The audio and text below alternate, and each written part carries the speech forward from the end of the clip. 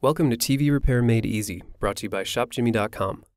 Visit www.shopjimmy.com to search the hundreds of thousands of TV parts in our inventory.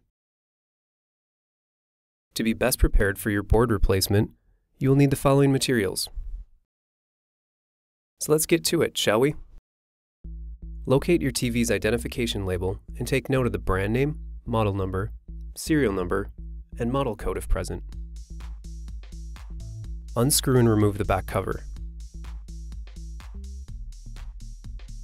The Y-sustain or Y-sus board is located on the left side of the chassis. The Y-sustain connects to the PDP assembly through a buffer system most commonly called a Y-buffer or a scan drive. This buffer system can be comprised of one or two boards or can be built directly into the Y-sustain. Some manufacturers suggest replacing the Y-sustain board and all Y buffers, as it can be difficult to pinpoint faulty boards.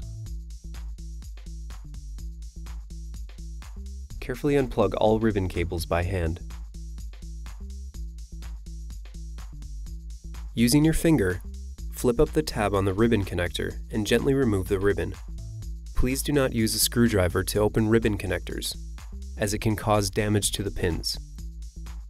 Unscrew and remove your original board from the chassis. A partial part number for this item can be found printed on the barcode label.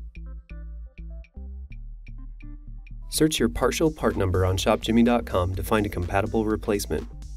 Filter your search results by the appropriate part type. Click on the search results to view important product specifications.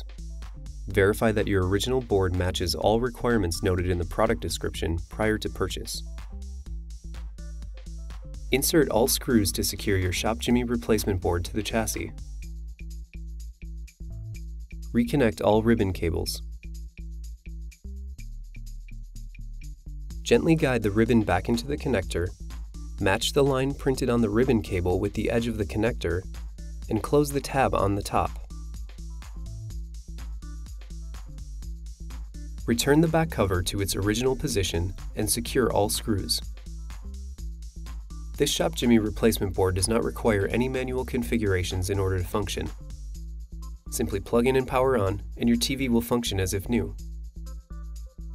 Thank you for watching one of our many tutorials here at ShopJimmy.com.